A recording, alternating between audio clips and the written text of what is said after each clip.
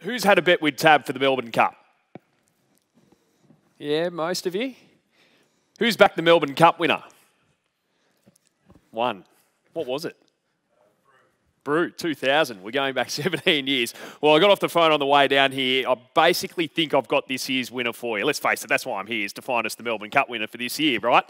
I was just on the phone to a friend who's at the Werribee Training Centre, which is where all the international runners are. We'll get to that a bit later, but he told me, mate, there's one that's working the house down. It's around the $15 mark as well. But look, we're here to tell Tab's story around the Melbourne Cup and just how crucial it is to our business, particularly from a digital standpoint. And look, 30% of Tabcorp's turnover for the entire year occurs in a 6-week period, from the start of October to the second weekend in November. And the jewel in that crown is the Melbourne Cup. And this is why. Some of the numbers, and it's a quintessentially Australian thing to do. I mean, I guess our opponents would say otherwise, but the numbers just tell the story.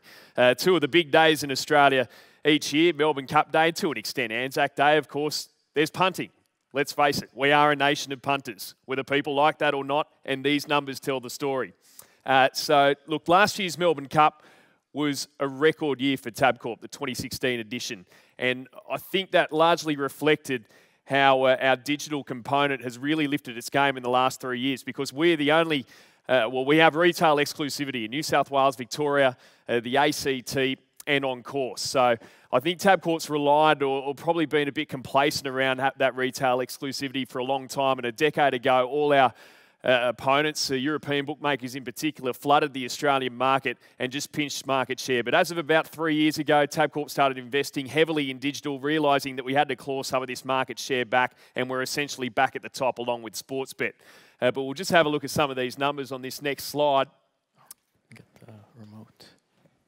So here we go. So last year's Melbourne Cup, that's the turnover. $94.5 million on the race itself. Melbourne Cup Day, over the whole day, Tabcorp had $141 million in turnover last year.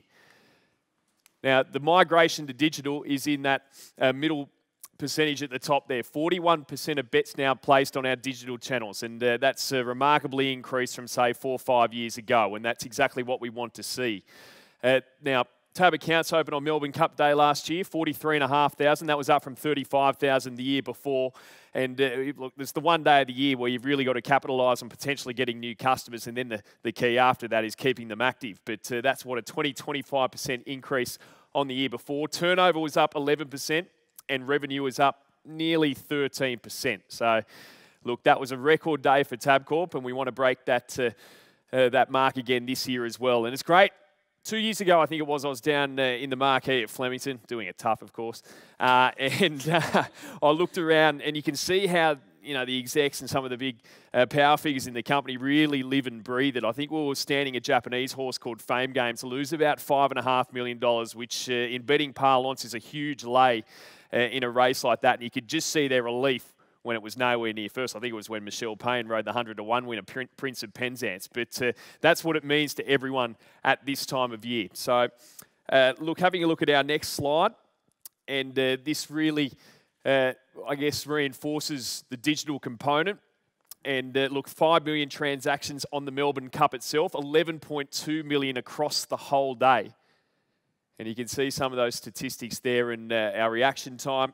Across digital channels, 1 in 4 betting activity was via the Tab app, and that's exactly what we want now. And that's the key one, the top left, and it's a huge, huge credit to our digital team. All our opponents, CrownBet, Sportsbet, William Hill, Ladbrokes, they crashed on Melbourne Cup Day at some point last year.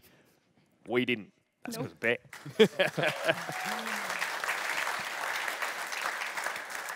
So, to talk a bit more, in fact, our next slide just reinforces a bit more of what we've already talked about. The accounts opening, the peak requests, 1 million a second. That's probably what in the last half an hour before the Melbourne Cup itself. But to talk more about this, our Operations Support Manager for Sky Racing and Digital, Rebbecca Ball. Great, thank you. That was a very, very good introduction. Thank you. I'll just give you guys a little bit of a snapshot, I guess, of what we do from a digital perspective, I guess, to get ready for Spring Racing Carnival. As highlighted, it's an important time of year for us. It's really heavily focused on as well. There's a lot of preparation work that goes into it. We probably start planning months ahead on what we're going to do, what we need to deliver to the customer, how we need to set up our environment, how we need to increase our AWS environment. Generally, just for Melbourne Cup, we increase it up to over 300%, which is it's quite a dramatic change. My operations team is 24/7. They're kind of the front line for supporting tab.com.au. And this time of year is quite obviously busy for us. In order to get everything right for us, we had to make sure that we had our monitoring down pat. We had to have alerts that were real time.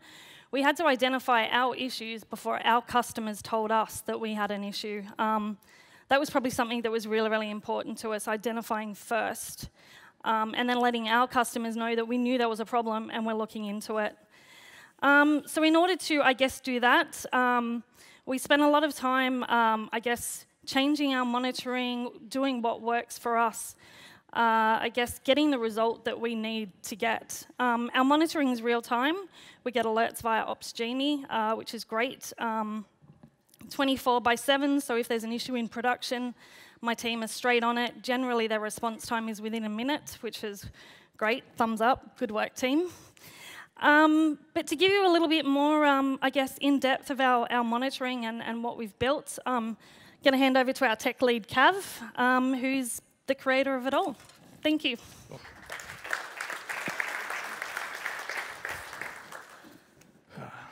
Okay, so I am conscious that we should be all having beers right now, so I'll try and smash through this.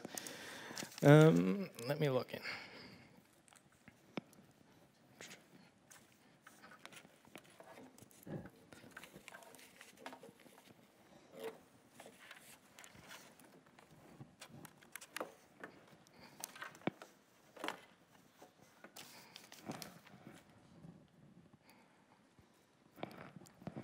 Okay, so Watchdog is a tool that I developed in-house, and it basically does a bunch of stuff in the operations realm. And it's probably thanks to New Relic that it started, and New Relic also gave me a good excuse to start a React Redux node project, so thank you. So as we started to grow, we started to take on ownership of other products and services, as well as guiding other teams. So that created a whole new set of requirements for us. So we wanted to see the health of multiple products, which were in separate New Relic sub-accounts, and map in a whole bunch of other external data sources into the same dashboard view. So we also wanted to create views that were tailored to business people as well as technical people. So at the point in time of creating the tool, we weren't able to show insights data from multiple sub-accounts together. So one of the first views we came up that we present to the business is this donut view. And basically, it's heavily powered by New Relic APIs. So the outer donut is indicative of APM health, the inner donut of server health. And basically, if anything triggers, for example, underneath LuxBet, the APM alert will display there. And if it's, obviously this is a load test one, so it's not that important. In Tab, we don't put our pre-stuff in that account. But basically, we get drop-down alert bars that I'll show in a second that will appear across all pages. And it will pull in the Ops Genie acknowledgement status as well, which is really cool. And yeah, so also, please forgive me because I'm not a CSS or UX master, so I've done my best.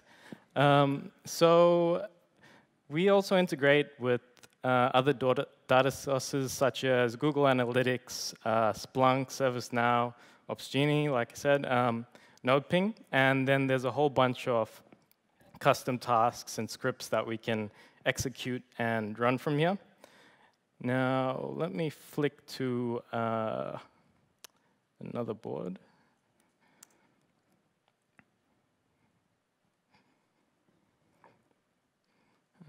start this one up. So basically, I had created this board prior to health map becoming a thing.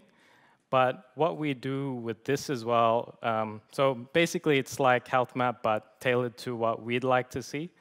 And for example, for our container management and discovery, we also use console. So using this view that's basically powered by a bunch of New Relic API routes, we also map in the console data and display it alongside our New Relic data. So we've left 2 containers that have died just because we killed them, for the example.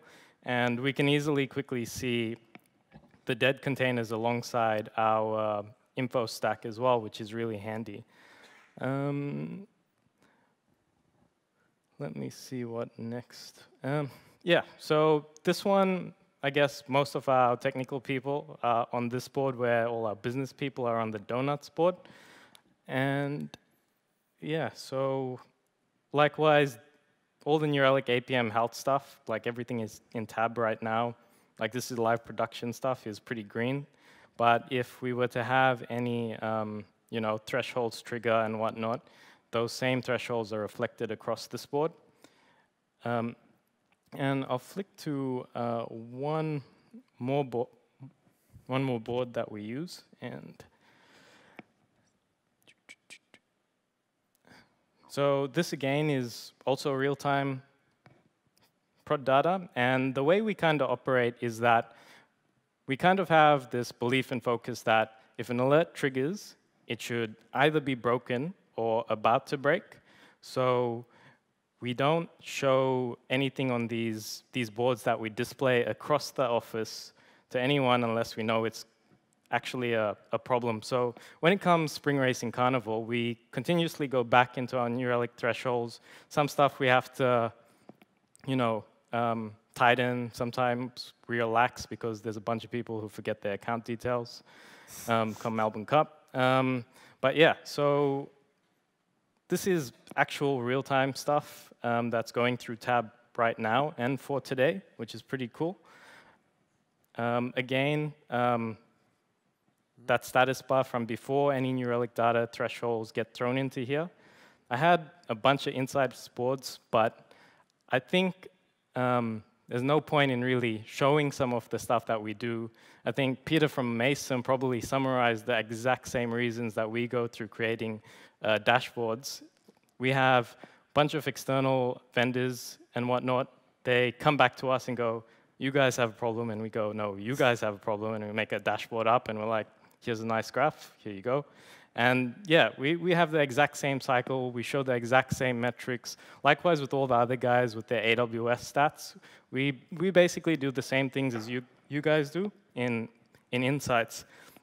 The only thing where we probably do a bit additional, where we automate things because we're so heavily integrated with New Relic APIs, is we do have some morning tasks where we send a query that's on cron jobs to Insights, check if some figures are over X number, and if not, send an alert. So we use Insights in that way as well, which is pretty handy. And I think that probably wraps up most of it. So we don't just use New Relic in the sense of creating a dashboard, showing it everywhere. We try to automate and display and integrate as much as we can through our existing tool set. So, any ops guy, any dev guy can literally log into our tool, and you've got access to pretty much everything you need to deep dive into any kind of tool. And likewise, I'd like to thank New Relic for creating the opportunity for me to come up with a tool like this, because without New Relic, we probably wouldn't be getting our stack to such a healthy and operational state prior to Melbourne Cup. So I will pass back to Gerard. Thanks, Kav. Thank you.